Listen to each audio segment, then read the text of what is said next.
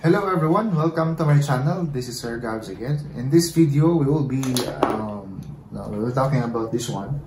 Itong last na limit law.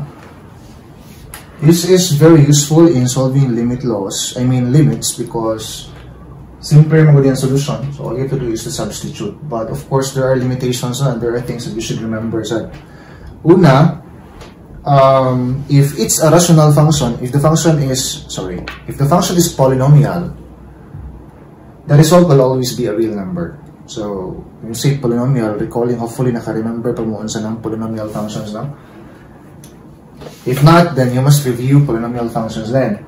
So, example, if I have this, find the limit of,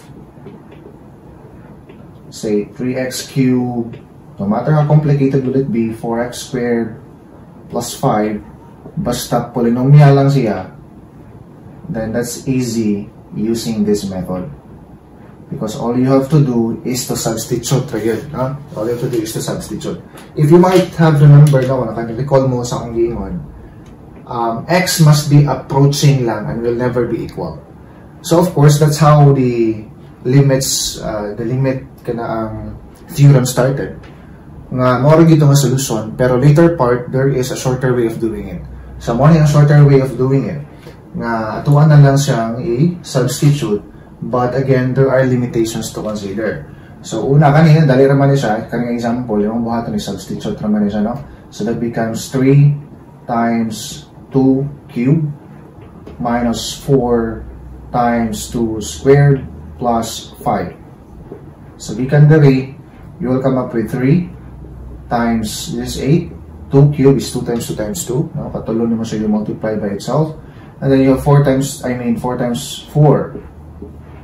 And then plus 5. This will be 3 times 8 is 24.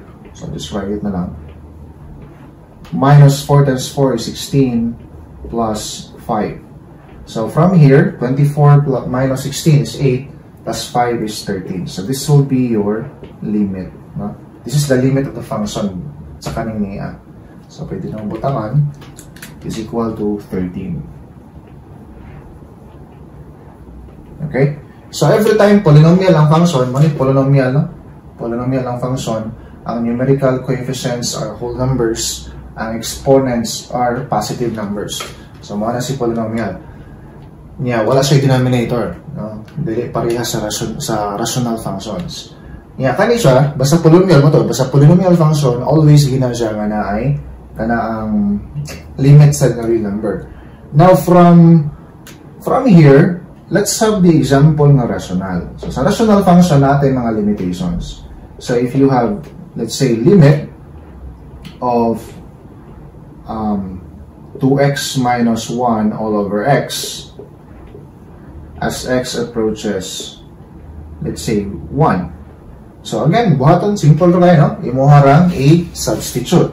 So you will come up with, substitute lang ang 1 diha, you will have 2 times 1 minus 1 all over 1.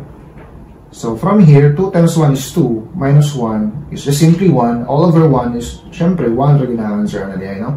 So ito ang limit will be equal to 1 lang. So you will say this is equal to 1. Okay?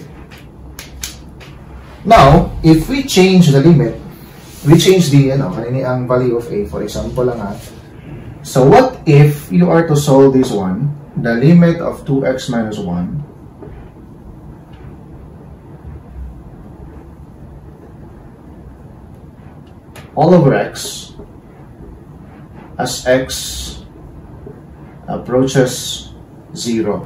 So instead of 1, let's have 0 na this time. So may tabo ala guys, now when you substitute, you will come up with 2 times 0 minus 1 all over, syempre, 0.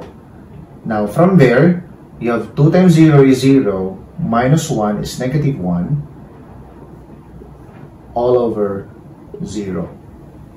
So as you can see, this number is actually undefined. No? Undefined man siya na number. Ito lang isuwatanan. Okay, so always remember guys nga after substituting, if the result is undefined, like this one, when you say undefined na lang na ay real number ang numerator, ang denominator may 0.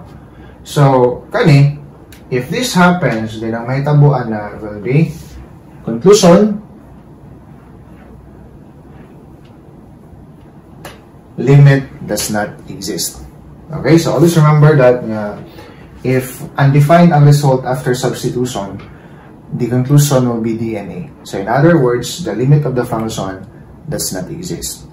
Okay, so that's it for this example.